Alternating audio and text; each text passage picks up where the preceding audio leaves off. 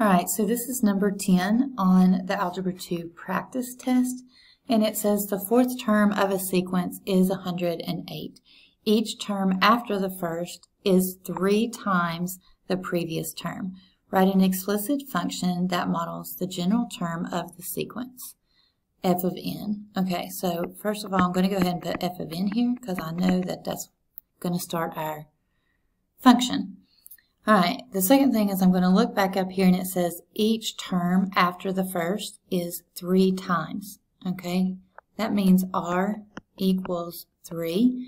That means we have a geometric sequence. If it's add or subtracting, it's a common difference and it would be arithmetic, but we know we have a geometric. So go to your formula sheet. Here is the formula for a geometric sequence. And now we're going to use the information that we have to write a function for this. All right, so it gives us 2 pieces of information. The fourth term is 108.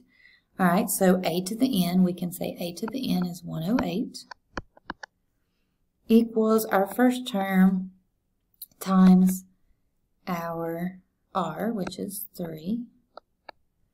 And that's raised to the n minus 1. Now, our fourth term we know is 108. So since we're plugging in 108 here, we're going to put in the 4 here. So it's going to be 108. We're trying to find our first term right now. And then it's going to be 3, 4 minus 1 is to the 3rd power. So we're going to have 108 equals 3 cubed is 27.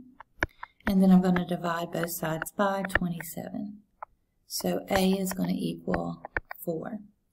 All right, now to write an explicit function, basically meaning just a function from this right here.